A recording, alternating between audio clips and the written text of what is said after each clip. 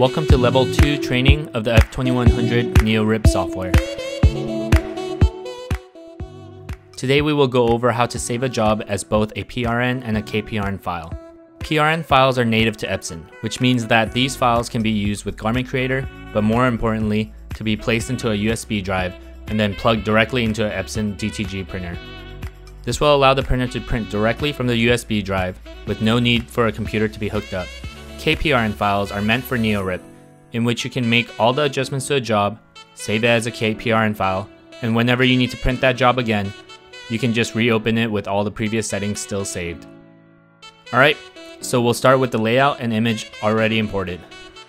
As long as your printer port is set correctly, as soon as you press print and add the job to the queue manager, the PRN file will save automatically as seen here.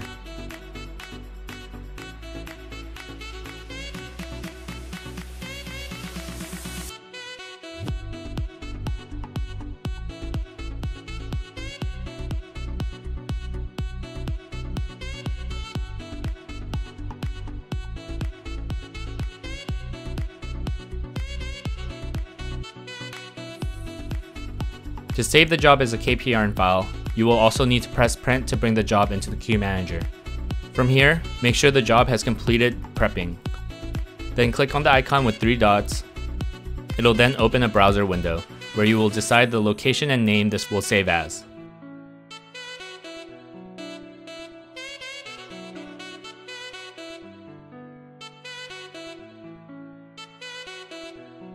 Within the queue manager, click the save icon. Saving will take a short moment to complete. Now go to the location you designated for the file to make sure that it has saved correctly. You can also reopen that file by going into Queue Manager, then clicking the open icon from this window.